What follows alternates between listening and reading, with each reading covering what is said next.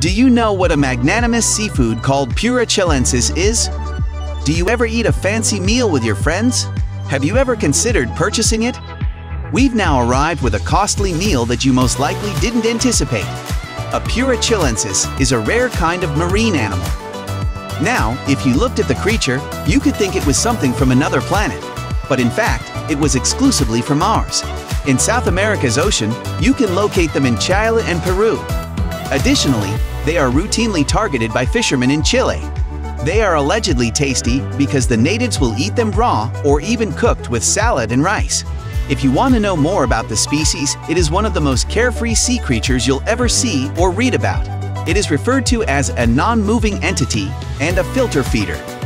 They cover themselves in substantial tunics made of a robust molecular matrix that aids the animal in attaching to a solid surface and living out its days there.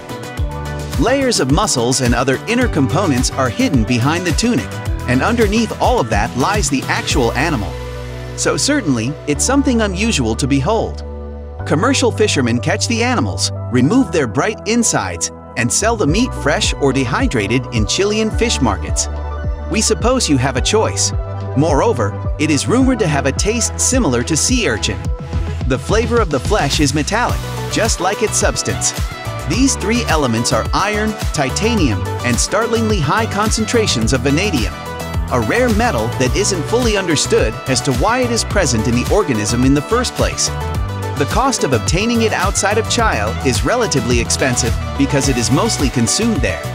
A notification will be sent to you each time we upload a new video, so be sure to subscribe to the channel and click the notification bell. Watch Do You Know again soon. Next time, we'll be back with another Do You Know tale.